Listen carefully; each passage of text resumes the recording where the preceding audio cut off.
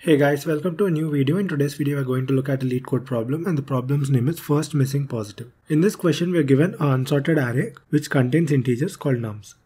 And our task is to return the smallest positive integer that is not present inside the input nums. So the smallest positive integer starts from 1. And our constraints to solve this question is that we have to implement an algorithm which runs in O of n time. So the time complexity should be big O of n. And uses constant auxiliary space, that is, space complexity should be O of 1. So this is our task. So I've taken the second example here. Let's see how we can solve this question. So in this question, as you can see, we have to find the smallest positive number.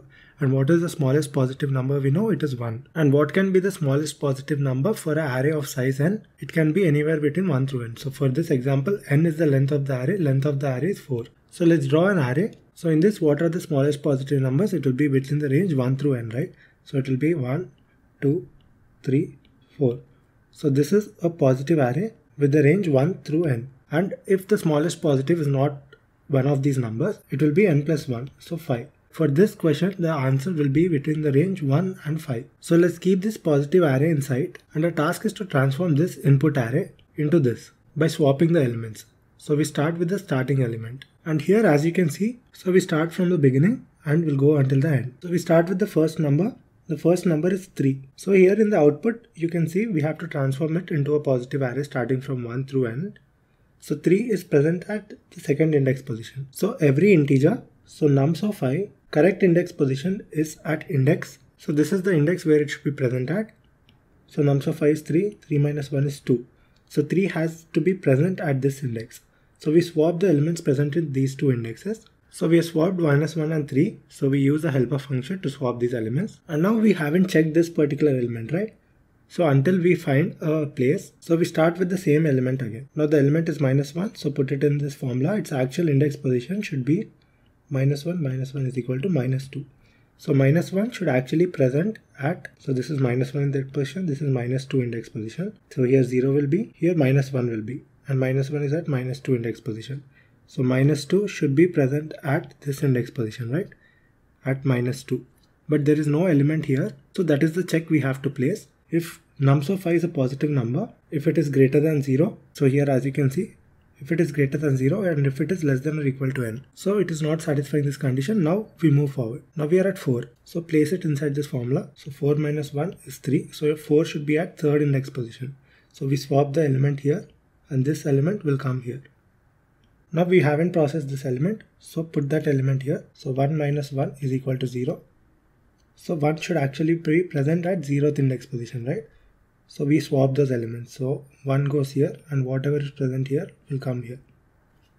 Now again, since we swapped, we still have to process this element. Put that inside this formula. It is minus 1. So now it will become minus 2. So again, this has to go to minus 2 index position.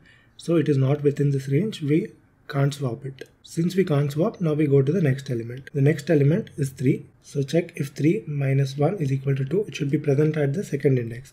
It is already present at the second index, so we can't swap. So it is at its right index position, so we move forward. Now the element is 4. Check its correct index position. It should be present at 4 minus 1, that is third index. It is already present at its third index, so we can't swap it, so we move further. Now we reach the end of the array, so we end the iteration. And now we have sorted the original array in its final form. So this is cyclic sort, so it will take time complexity of O of n. Now you see there is similarity between these two arrays. We have to check the elements which are not in its place. So let's start comparing. So we iterate through the array again from left to right. We check if at 0th index position we have I plus 1 element. So I will start from 0 until n. We check if element at I, if nums of I is having I plus 1th element. Yes, I plus 1 is 1, so this is matching. Now move forward. Now we are at this element. We take this element, I is equal to 1. The element should be I plus 1. I is equal to 1, 1 plus 1 is equal to 2. So the element should be 2. Check if it is 2. No, it is not 2. It has to be 2. It is minus 1. Both are not matching. So this is our output. So 2 will be returned as our output. So 2 is the expected output here. So do a dry run for this test case and this test case. You will understand how the code is working. Now let's take a look at the code. So here we are starting by finding the length of the input array nums. N is equal to nums.length. I will start at the 0th index and we're using a while loop until I reaches the end. Since we are using the input array nums to sort the original array only. We are just using O of 1 space, that is auxiliary space. We are not using any extra space. We are just utilizing the input array to swap the elements. So first we are calculating the correct index where the nums of I should be present at. Like I showed you, nums of I should be present at I minus 1. The correct index for every element is nums of I minus 1. So that will be the current index. So that will be the correct index. Now we are checking if the current element is a positive number starting from 1. So nums of I is greater than 0. And if it is less than or equal to n, then it is within the range, right? It is fitting in the positive array which we showed. And we also have to check if that correct element is already present in its correct position. If one of these conditions fail, then we swap the element.